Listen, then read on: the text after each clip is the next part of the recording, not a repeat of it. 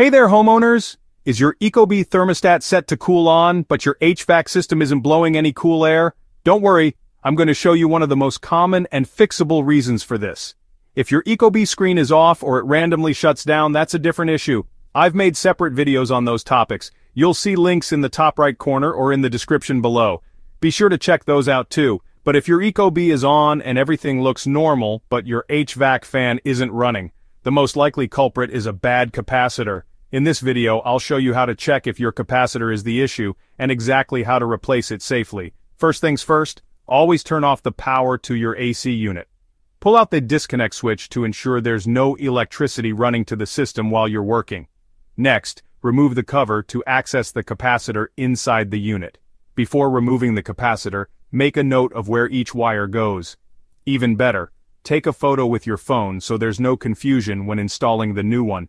Capacitors can hold a charge even when the unit is off, so be safe.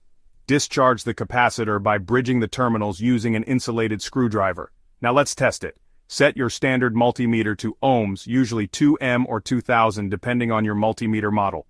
Touch the black lead to common and the red lead to Herm compressor. The reading should jump. Do the same from common to fan. If there's no reading at all, like in this case, that means this side of the capacitor is bad. Before replacing the capacitor, make sure the new one matches the reading of the old one exactly. For example, this one is rated at 45 plus 5 microfarads and 440 volts AC. The new one needs to be the same.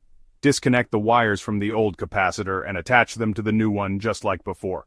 Common wire goes to C, Herm wire goes to Herm or H, fan wire goes to fan. Make sure the new capacitor is secure and doesn't move around when the unit is running. Put the cover back on, restore power, and turn on your system. And there you go. Your AC should kick on and your ECOBEE will start cooling like it's supposed to. Make sure to like, subscribe, and check out the other videos in the description or linked above. They cover more ECOBEE troubleshooting and HVAC tips.